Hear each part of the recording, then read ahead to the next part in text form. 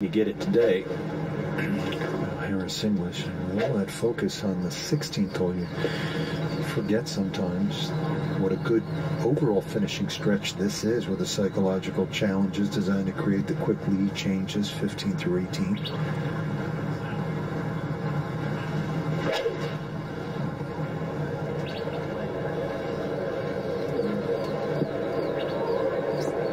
He showed me something there. You know, I mean, with his golf swing, you'd think the draws come a little easier to him because he stands that shaft up, sucks the arms on to the inside. But just to be able to hit that long iron cut from the right side there to that right pin, that was clever. Randall, there's something almost majestic